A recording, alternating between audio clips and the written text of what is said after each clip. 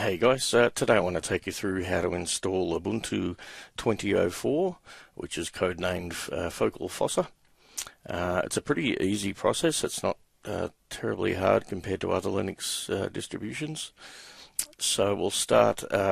If you haven't already read in the description or on my website, I've got instructions about how to burn either a DVD or, better still, a USB drive with Ubuntu on it. To boot up and install that way. I'm unable to do it with a video. It's too complex to do, so you'll have to use the text instructions to do that. So once you've done that and you've sorted out the boot issues, we'll go ahead with the install process. So the first screen, it'll just boot up and it'll do a quick disk check on the installation media. Just to make sure that all the files are not corrupt and that they're all there. So it'll take a minute or two. Okay, so that's finished now, no errors found. And then we continue on the boot up process.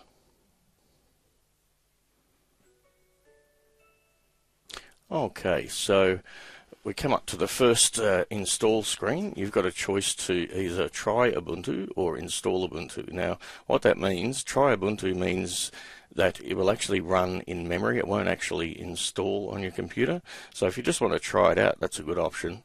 But if this video is about installing, so first thing we do is left-hand side, we choose our language. Okay, now it's a wide variety of languages. Most of you, it's going to be English. And then we just click Install Ubuntu.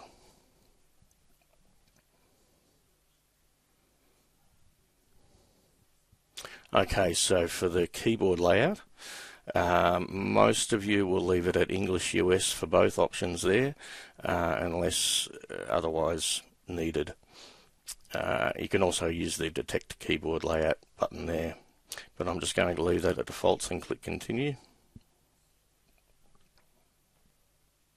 Okay, so we come up to the type of installation. For the majority of you guys, you want to stick with the normal installation, which will install web browser, Office, games, and all that sort of software. If you just want a basic minimal installation, then you can choose that option there. For the other options item, we want to download updates while installing Ubuntu. That's actually optional. If you've got a slow connection or you just don't want to wait, you want a quicker installation, then you can uncheck that. But the really important one here is to check the install third-party software. If you've got Wi-Fi, graphics cards that require NVIDIA drivers, you absolutely need to check that. To check that for any installation, basically. Okay. So we do that and we click Continue. Okay, so now we come up to the petitioning section. Now this is a clean disk, so it's got nothing on it, so I only have two options here: erase disk and install Ubuntu, which is the option I'll choose. If you're installing on a laptop or a computer that's had or has an operating system in it, like Windows, you'll see a few other options there. This guide is specifically for a clean installation, so we choose erase disk and install Ubuntu.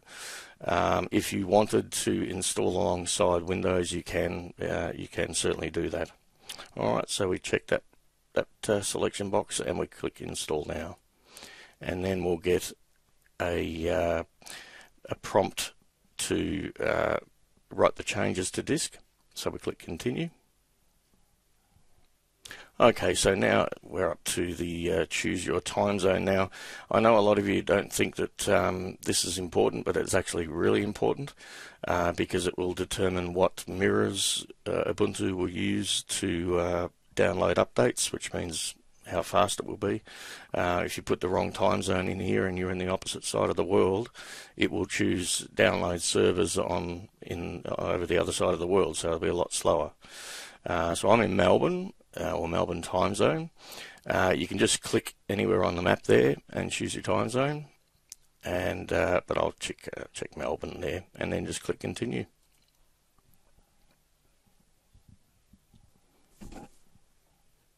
Okay, so now we're up to the entering details, so pop in your name or whatever name you want there.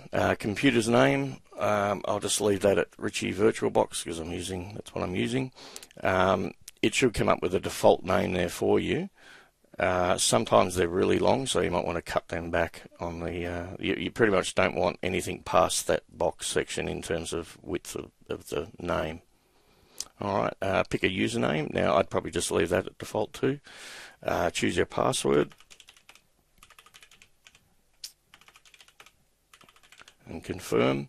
I hate logging in, so I'm going to choose login automatically. Most of you would probably want to choose require password to log on, and then click continue. Okay, so now this section is where it starts copying files and installing Ubuntu. Usually takes about between 10 and 15 minutes depending on the speed of your hardware. So what I'll do is I'll pause here and I'll come back a bit later. Okay, so we've come to the end of the installation and it's prompting us to restart now. So we click the restart button there. And don't worry about the error messages, that's normal. Okay, so this is actually the very last screen, where you need to remove your USB or DVD disk from the drive. Once you've done that, hit enter. And it should boot up into your login screen.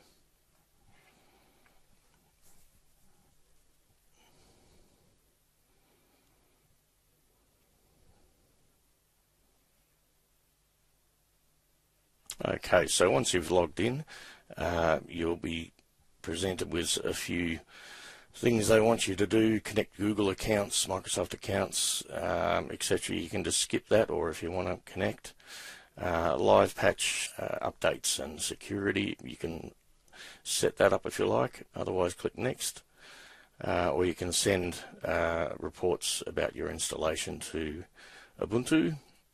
Otherwise, click next. Location services, for a desktop or laptop, I wouldn't do that. And then you just click done. Alright, so that's the first desktop. Now after about 5 minutes you'll probably get a pop-up that says wants to do updates, so go ahead and do that. Otherwise you can explore the apps. If you bottom left hand screen, that's like the start button for Windows, and you'll find all your apps in there. If you've got a lot, after a while you can search, otherwise just scroll. So that's about it. There you go, there's the software updater, so that'll most likely happen to you too, so I would just go ahead and install that. Alright, okay guys, any questions or comments, leave them below and I'll catch you next time. Cheers.